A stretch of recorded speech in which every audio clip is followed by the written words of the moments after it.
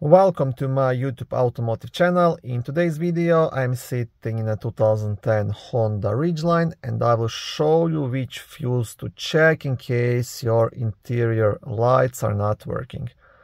This video will apply to Honda Ridgelines made from 2006 all the way up to 2014. By the interior lights I'm referring to the ceiling or dome lights here in the front and the ones here in the back. Okay, so the fuse for those lights will be located in a small fuse box in the passenger's cabin just next to the driver's left foot behind this cover. So you want to pull this cover towards yourself and it will just slide out.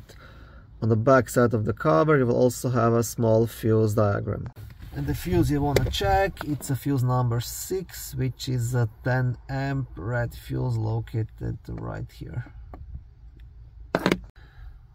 Now, if this fuse proves to be good and all light bulbs are good as well, then you will have to dig a bit deeper and start looking towards the possible wiring issue and check all electrical connections.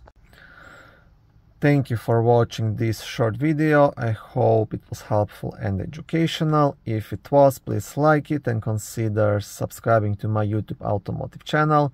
On my channel there is lots of how-to videos, do-it-yourself videos, car reviews, product reviews and other similar automotive topics.